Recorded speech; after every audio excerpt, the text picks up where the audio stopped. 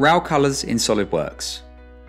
The current way of applying RAL colours to your model in SOLIDWORKS is to look up the RAL colour you wish to use, look up its equivalent RGB values, and modify your appearance in SOLIDWORKS with those RGB values. Is there an easier way?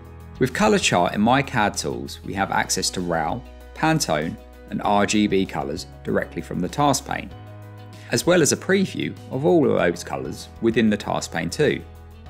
These colours can be applied to your model using the familiar drag and drop technique.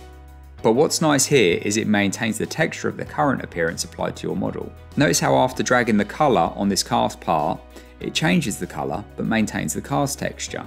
Custom properties can be automatically applied to your model for the colour you have chosen. These can pull through onto your drawing border or into a bill of material. For Visiativ UK customers, myCADtools is included with your subscription. Check it out.